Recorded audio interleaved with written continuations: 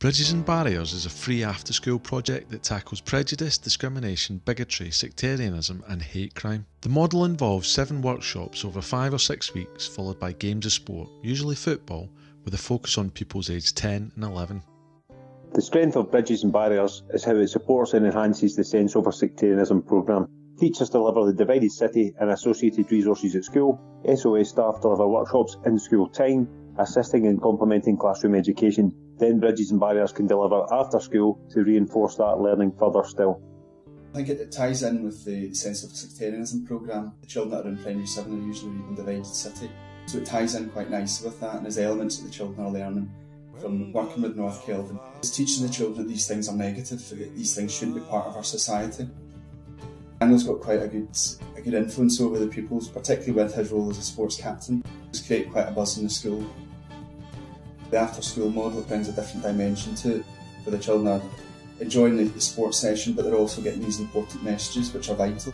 The Bridges and Barriers project was originally devised as a community-centred project in the northwest of Glasgow that would address and challenge the various social, cultural and historical aspects of sectarianism in Scotland. Our initial success, particularly in our partnerships with Glasgow schools, allowed us to expand the project and offer our delivery model to new partners in neighbouring communities.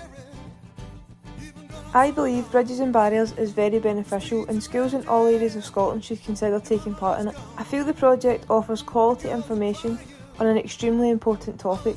Being able to bring denominational and non-denominational schools together, I believe, is the biggest impact of the project. They get to learn and play with a view to creating a stronger relationship between the schools, as well as entering partnership teams into the Bridges and Barriers Football Festival.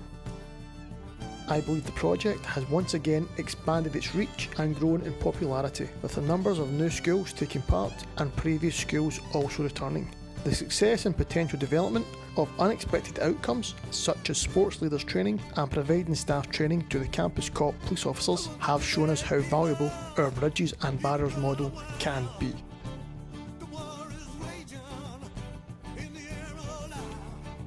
After learning the meanings, history and negative connotations behind the phrases through the workshops, the pupils stated that they wouldn't be using the terms anymore. We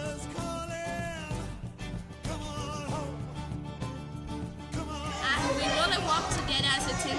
If we lose, we win. Doesn't care, it's all back to us to try. I've learned about being prejudiced and it's about judging somebody before you even meet them, and that's something you never should do.